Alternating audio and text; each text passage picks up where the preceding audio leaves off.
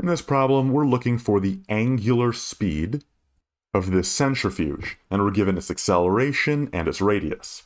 Now, an important formula to know is that the centripetal acceleration of a rotating body is equal to the square of the angular velocity multiplied by the radius of the body.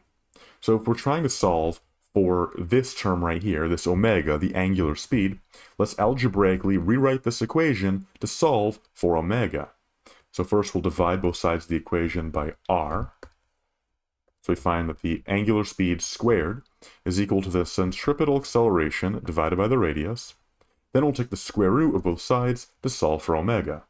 So the angular speed omega is equal to the square root of angular speed divided by the radius. So now let's plug in the values we have, because we're told that the angular acceleration is equal to 100,000 g's. So that's 100,000 times the gravitational acceleration of 9.8 meters per second squared. And this is divided by the radius of the centrifuge, which is given as 8 centimeters or 0.08 meters. Put this into our calculator, and we find an angular speed of 3,500 radians per second. But the problem asks us to find it in RPM, or revolutions per minute. So we're going to have to do a couple of unit conversions on this.